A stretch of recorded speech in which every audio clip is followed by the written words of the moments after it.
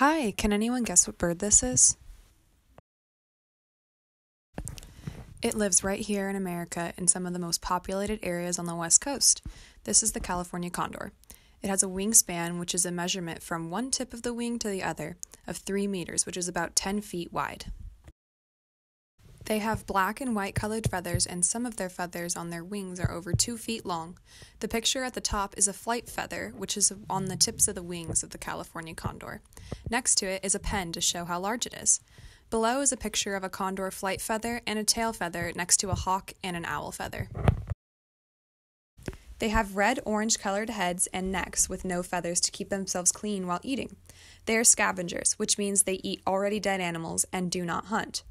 They are very important when it comes to keeping our environments clean. They have been seen eating dead cattle, sheep, rabbits, deer, coyotes, whales, wild and farm pigs, and even seals and other birds. The key thing to remember is that they do not hunt. They only eat things that are already dead. This helps to keep the places from being covered with rotting animals. They're basically the garbage men and women of the animal world. California condors are the largest flying land bird in North America. They use warm thermal winds or wind currents to soar up to 15,000 feet in the air. Just to put that into perspective, most airplanes fly at 30,000 feet. They very rarely flap their large wings to fly. Condors can fly up to 55 miles per hour while gliding. They mostly rely on strong winds to soar large distances, and they can fly as far as 150 miles a day in search of food.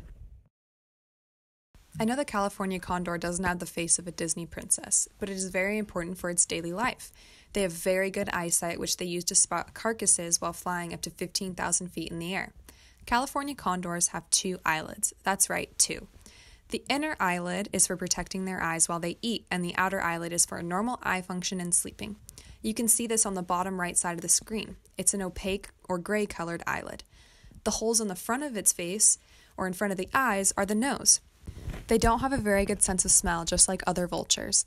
The hole that you can see behind the eyes is actually their ears. They have excellent hearing.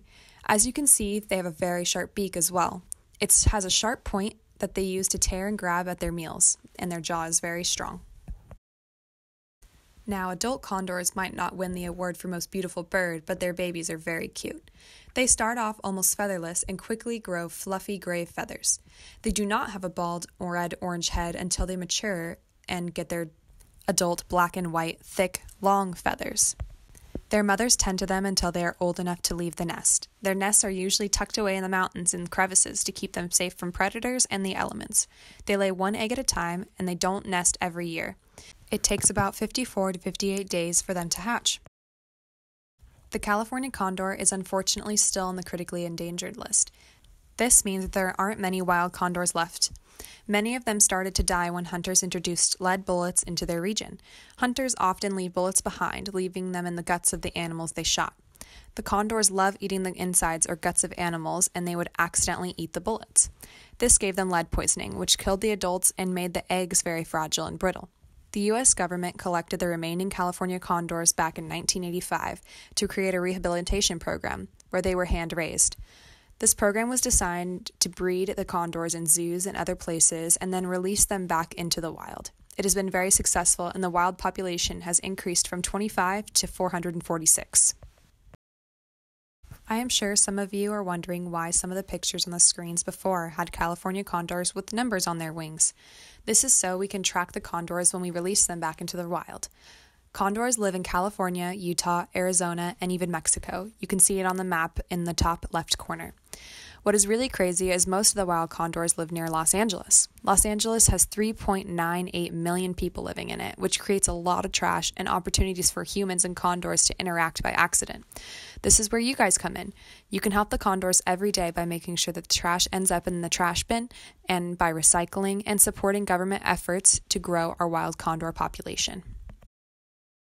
Thanks for watching. If you'd like to find any other additional information on the California condor or how you can help them, please visit these websites.